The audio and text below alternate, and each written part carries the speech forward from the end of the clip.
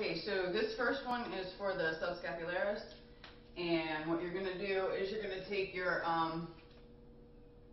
doorway pull-up bar, and you're going to try to make sure that it's even. I noticed when I did a test video, mine wasn't even, so try to make sure it's even, so that when you do this pull down, that you're getting equal distribution. So you're going to want to stay in this frame here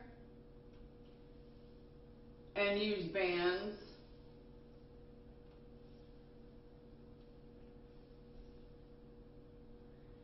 Make sure you've got the proper form. I know you know this already, but I'm just going to go over it one more time. Stick your boobs out, which will bring your shoulder blades back and down into position. Keep them in position the whole time that you're moving, and try and stay in this frame part as opposed to letting them come in.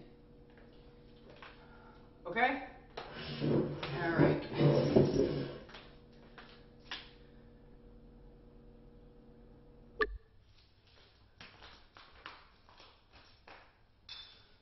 This one's for the rhomboids.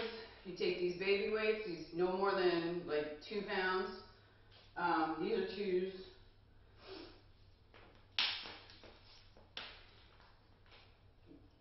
Find some way to have your chest supported while you're laying with face down. Again, shoulders back and basically boobs out. Okay, so you take it out to the side, up, real small weights. Take it real nice and slow.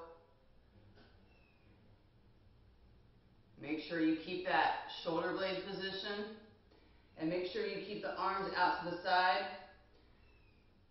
and don't let them come, don't let them come back here.